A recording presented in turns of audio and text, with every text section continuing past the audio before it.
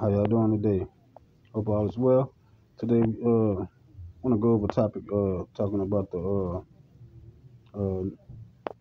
talking about what we should do just in case a nuclear bomb goes off, and how to take shelter and cover and things like that to try to keep yourself and your family safe.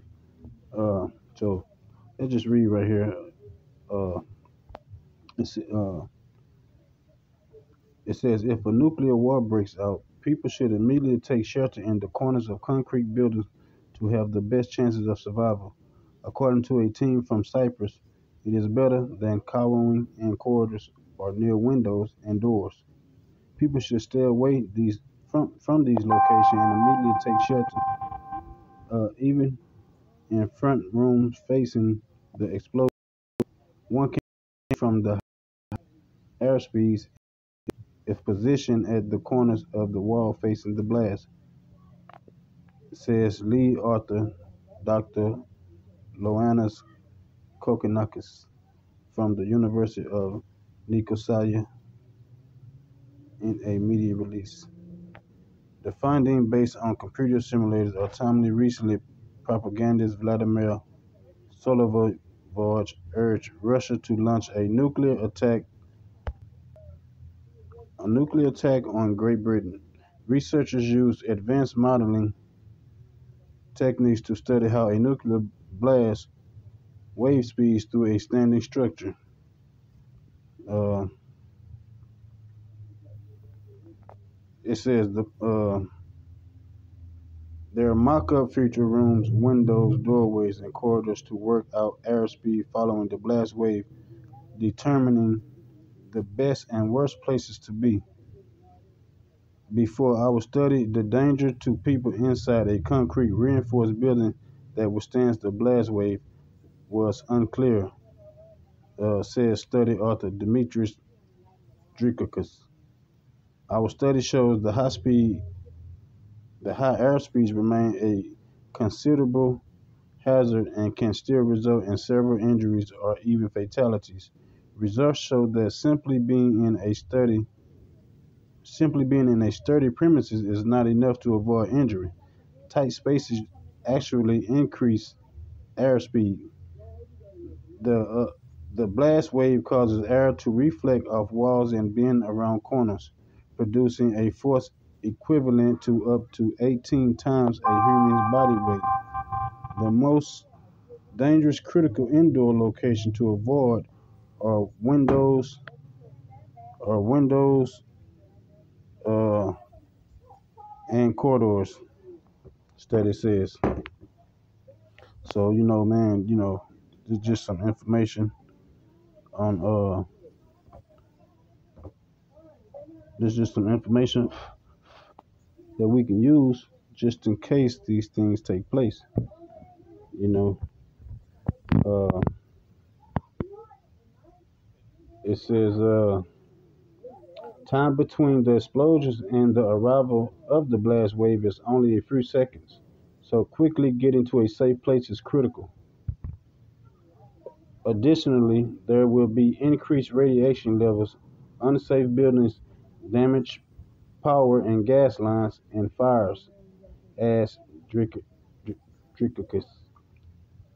People should be concerned about all the above and seek immediate emergency assistance. So yeah, man, this is the warning that they're trying to give people. Just in case things happen, we can always use the information and use it to our own ability. There is no good place to be when a nuclear bomb goes off. Anything too close to instantly vaporized. Radiation also poses a serious health threat even at a distance. In between, there is another danger. The blast wave generated by the explosion, which produced airspeed strong enough to lift people into the air and cause serious injury.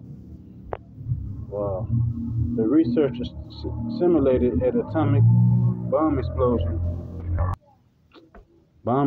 from a typical intercontinental ballistic missile (ICBM) and the resulting blast wave to see how it would affect people sheltering indoors. outside of the immediate blast zone. The force was enough to topple some buildings and injure people caught outdoors. However, concrete structures can remain standing. Hmm. Uh, man, so you know,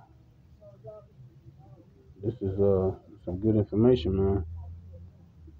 It say the researchers whose findings are published in the journal Physics of Fluids hope their advice will never need to be followed.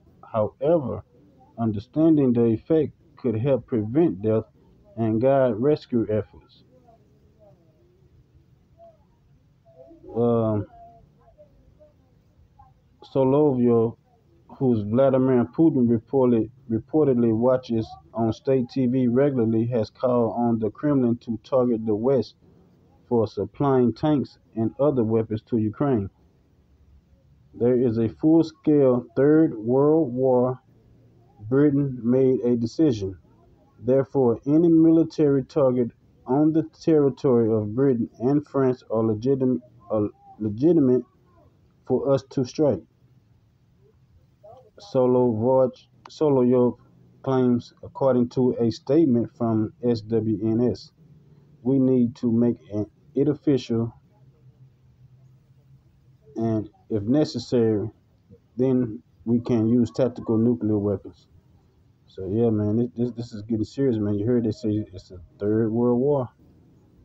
So they ain't say no, say third world war. So, you know, uh, they say the contents of the website do not constitute advice, and are provided for informational purpose only. So, like I say, man, this is some good information we can use. You know, remember this is the end days, end times. So, according to the scripture, the end times is always going to be when you transitioning powers. It's always got to be a battle to go out. So, as we understand the scriptures, we understand that this is the end times.